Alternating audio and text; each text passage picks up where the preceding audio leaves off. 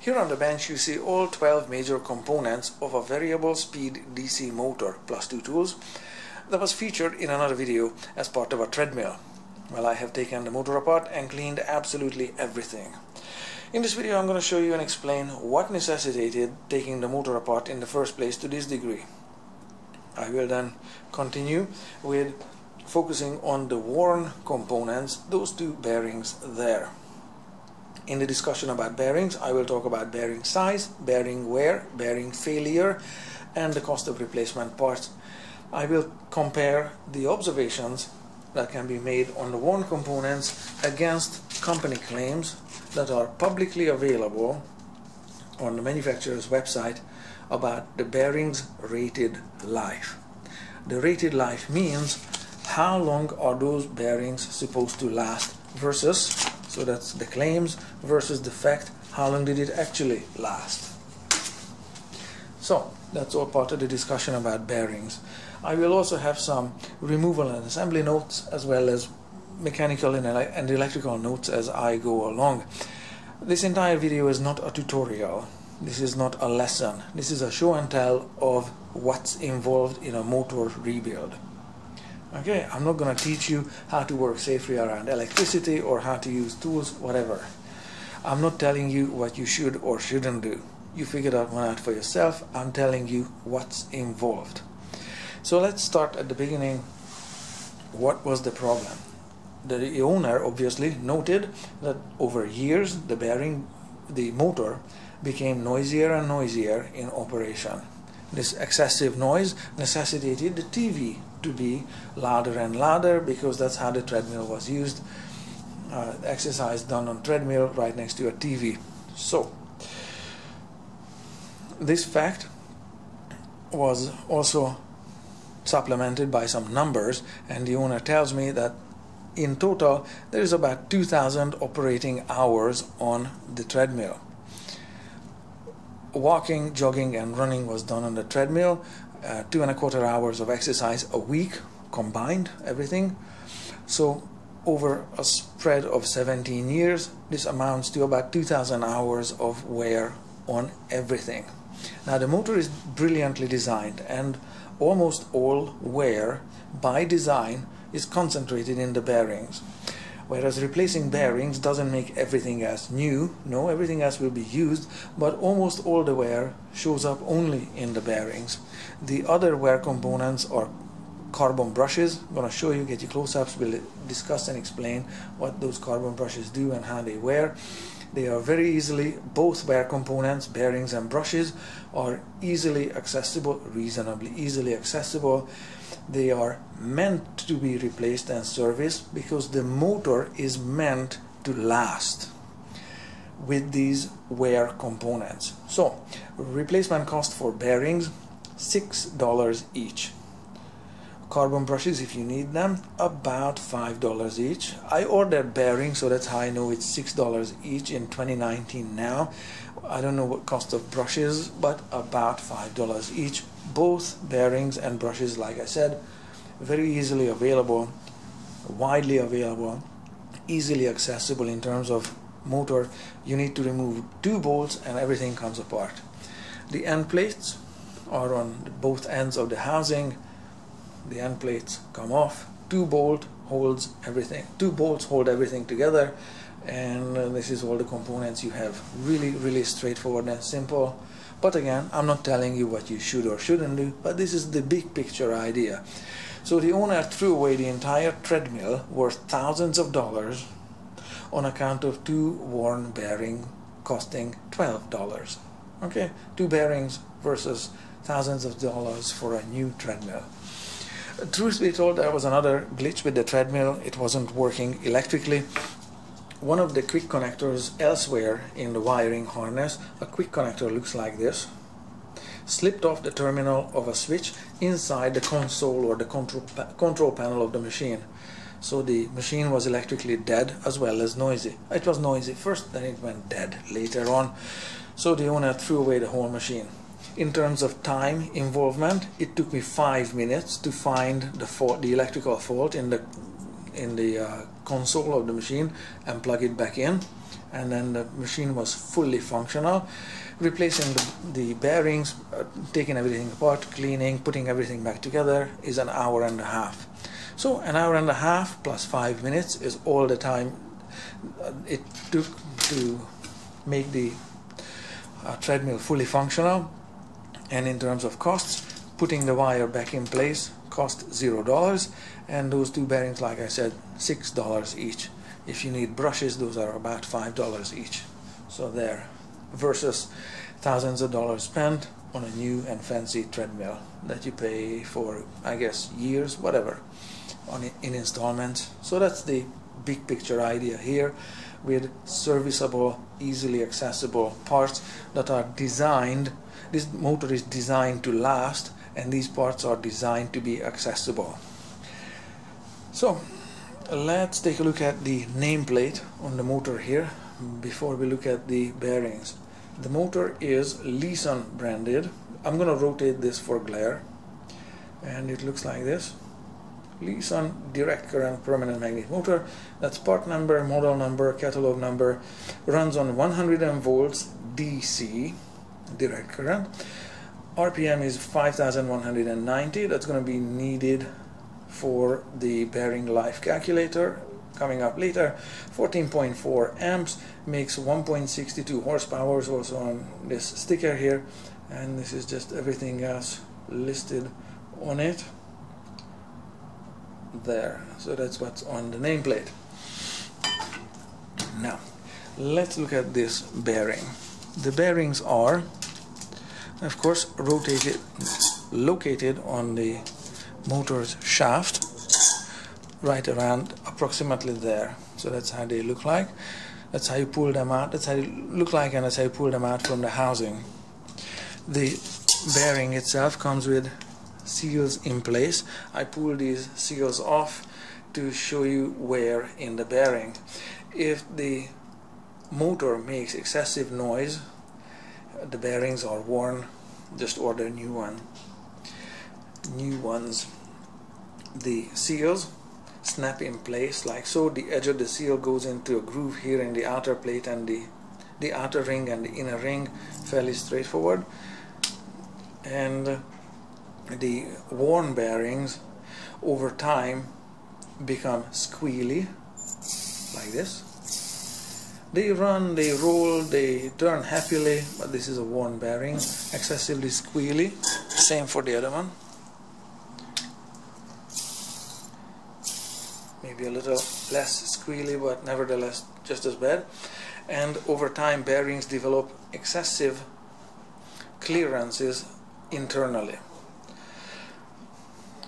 What this means is that as the bearings, as the rolling element, the bearing balls roll against the inner ring and the outer ring, the contacting metal surfaces, it doesn't matter how well this is greased, there is metal on metal contact inside. Eventually some metal will be lost. This metallic or metal dust gets then embedded in the grease that this bearing is normally filled with. But of course the grease on the outside here, right underneath the seal, does nothing to reduce the friction or do something against the wear which shows up here where the bearing balls and the outer ring, or the bearing ball and the inner ring, meet on the inside there. So grease on the outside here doesn't really help a whole lot. Nevertheless, it's filled with grease to minimize the chance of moisture getting in. But that's another consideration in bearing design. So wear happens, it's a fact of life, just like a baby. Since the second it is born or conceived, it's aging. Okay, likewise with every rotation that the bearing takes, the metal on metal contact of the rolling element, the bearing ball, the inner ring, the outer ring, metal will be lost at those contact points. Over time those particles get embedded in the grease. I wash them out, so this can be observed this way and rotate freely. The bearing is squealy, but most importantly have excessive clearances inside because of the lost metal. The gappage between rolling element and ring increase both rings. So new bearings are made with tiny clearances on the micrometer range. Sorry, this is a metric bearing, but to visualize it, thousandths of an inch is the clearance between new bearing rolling element and inner outer rings.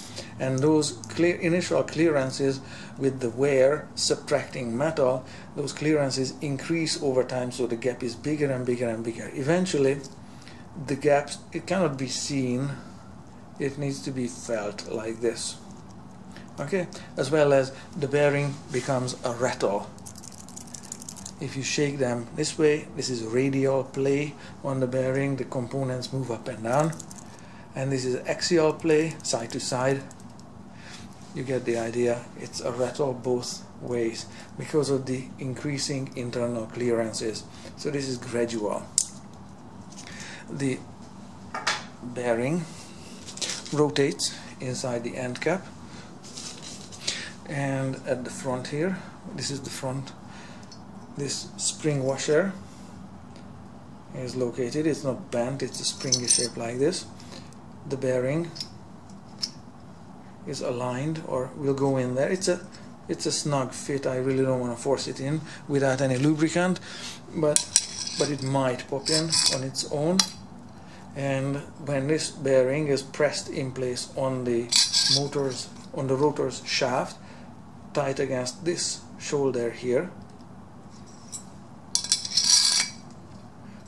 like so, with a proper bearing installation tool, in rotation, this is how they look like. Okay, so the inner ring is rotating like so. The outer ring is stationary.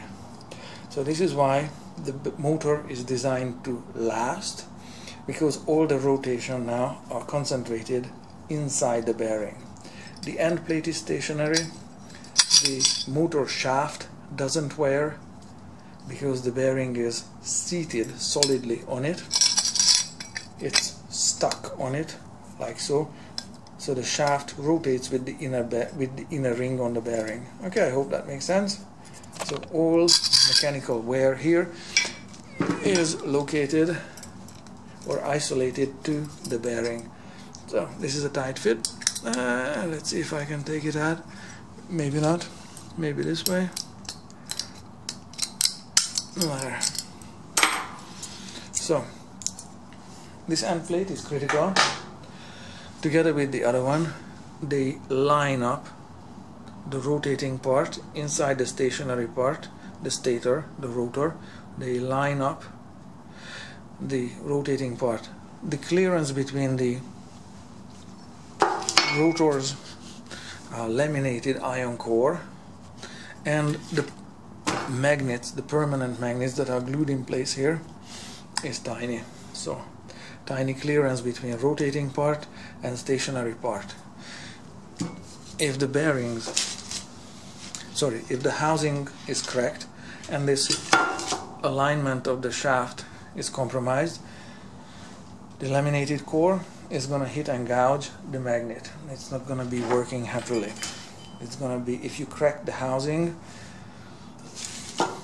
then it's not going to line up the rotor. Okay, so that's an assembly note. This is cast aluminum, it's brittle, so take care of it, don't drop it.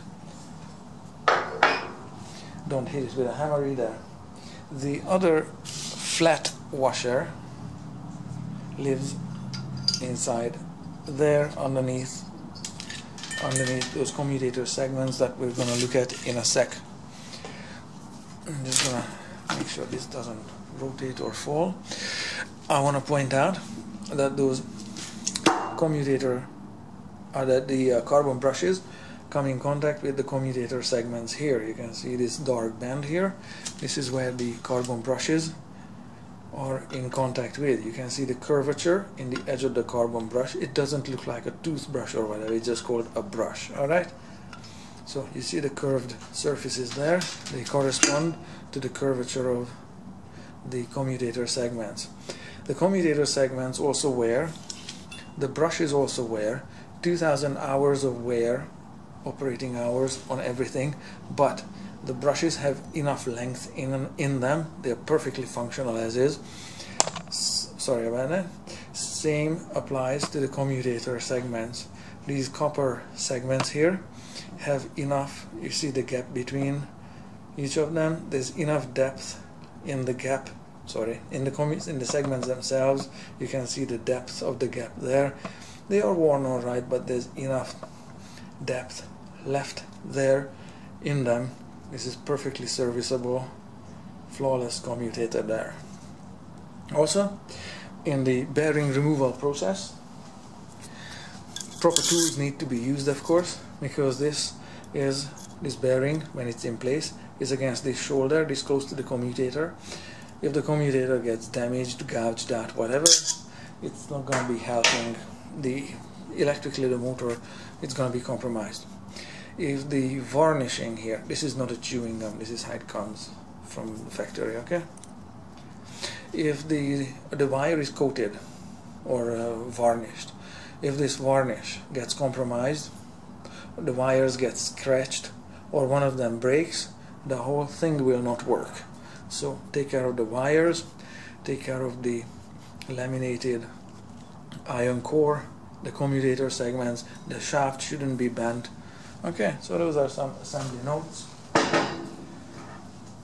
On account of trying to remove the $6 bearings, a new replacement motor is in the $500 to $800 range, something like that. The commutator segments, like I said, are in contact with these brushes, and these brushes are spring loaded. For assembly, they need to be pushed out of the way and kept this way. How this is done is fairly straightforward. The spring has a shape, as you can see, this ring here that appears there. You can put a wooden dowel through that ring to keep the carbon brush in this position away from the commutator segments, and the motor can be assembled this way. And when everything is in place, remove the dowels. These will spring forward, come in contact with the commutator. Installation will be complete that way. Let me show you the springs that move. The spring moves forward and then comes out like so. So this is the spring, and in normal operation it does this. Okay, you get the idea. The carbon brush is made of graphite, same as your pencil lead, very soft, and it's leaving these marks on my finger. Very soft form of carbon. This comes out of this brush housing here, this $5 part here with the wire in it, and this quick connector again is easily replaceable. So this part is also $5, so that's the housing. Electrically, the housing, one of them is red wire, one of them is positive, the other one is negative, and both are electrically insulated. They are installed on this fiberglass or fiber plate, and the ground screw, the green one, is leading through a clearance hole there to connect to the housing. The housing with this ground wire is connected electrically to the rest of the wiring harness, a ground screw eventually that bolts into the frame of the machine somewhere. Okay, ground wire to ground wire. These eyes at the end of the wire connect together, goes into a frame, so that's grounding. The red wire and black wire installed on red and black, just like on a car's battery. They install one positive, one negative on the circuit board with the big capacitor on it, on those two terminals. If you didn't label them, which one goes where, or didn't take a picture of it, just connect them any which order you like. The motor will work. It will either rotate the track in the correct direction or in the opposite direction. If the track on the treadmill is running in the opposite direction, the wires need to be switched around. If the track is running the correct way, just leave it alone. So That's some electrical notes. Oh, what these are some plastic cover plates here that just snap in place like so. Air can circulate underneath there, so the brushes are accessible without taking apart the motor to this degree. So that's how the carbon brushes here function. A little bit of discussion about the housing and the magnet. The magnet is brittle, as I pointed out earlier. The brushes are brittle, don't drop them. The end plates are brittle aluminum, they crack and break on contact with, impact with concrete floor, whatever. Same applies to these magnets. The magnets have a gap there at 6 o'clock and at 12 o'clock position. This is where the bolts, obviously, will install. The magnets are strong. So this is going to be a bit of a fight trying to put the bolts through at the 6 o'clock position here and the 12 o'clock position there. You get the idea.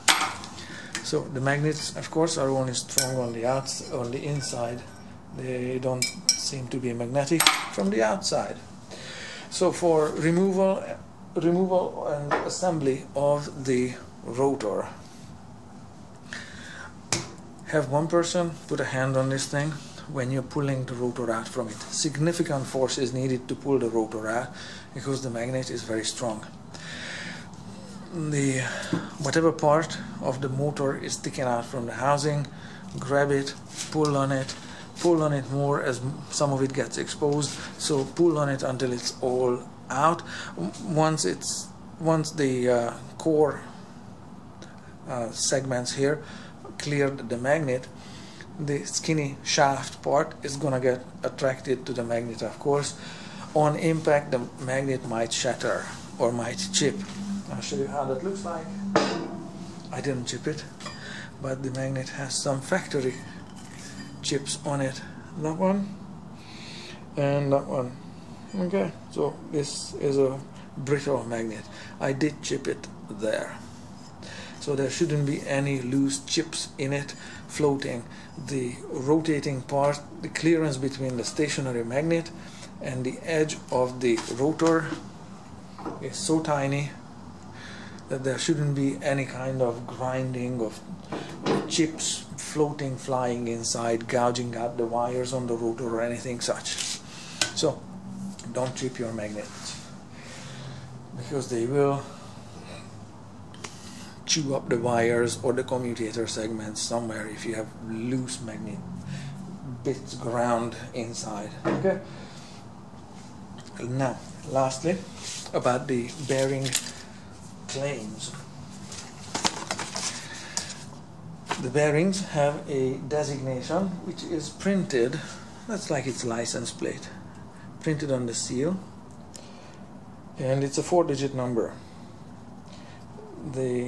You can see NSK is the manufacturer, USA, and here is the 4-digit number 6203.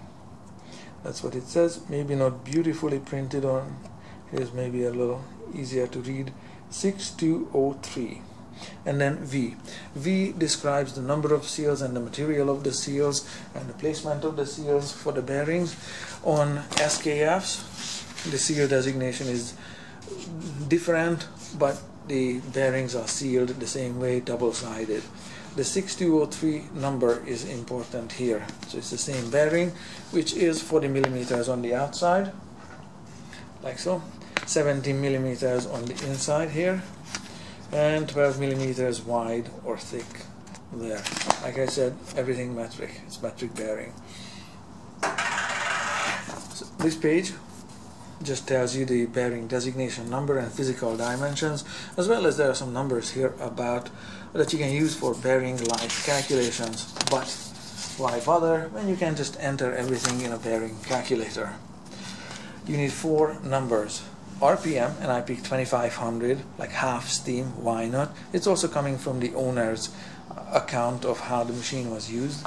It was never used on full power, so 2500. Why not?